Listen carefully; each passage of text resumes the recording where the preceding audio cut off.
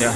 I remember selling Dagga, watching for the gatas. You was in the tour with your brasa vakamata. I'm not a role model, yo, I feel like a fuck up. Life shouldn't be so hard for the papas. I remember selling Dagga, smelling Dagga, the police call it Dagga, smoke weed, smoke the Dagga. Now Kaigi, I remember selling Dagga, but then I was smelling Dagga, but the police call it Dagga.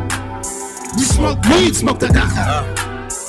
Remember the lonely stoner, long before Corona. Matriculated high school, middle finger diploma. No more government grants according to carte blanche. Hearing negative remarks, started investing in plants.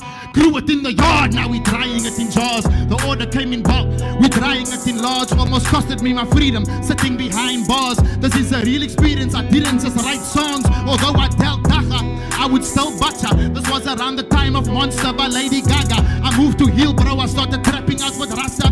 Things weren't easy for me, you can ask Maraza. Tanzanian mafia coupling with Mustafa. He took me to Sandton City, saw the devil wearing Prada. It's dark down here, hell is hotter than Sriracha. I know that I'm a sinner, Allah forgive me Kanala. I remember selling Dagga, watching for the gatas. You was in the tour with your brasa vakamata. I'm not a role model, yo, I feel like a fuck up. Life shouldn't be so hard for the papas. I remember selling Dagga, Come on, smelling Dagga, Kaigi, the police call it Dagga. you know what we do? Smoke weed, smoke the Dagga. I remember selling Dagga, and after that, smelling Dagga, but the police call it Dagga. Smoke weed, smoke the Dagga. yeah, cutting that fresh grass, chronic the hemp hog.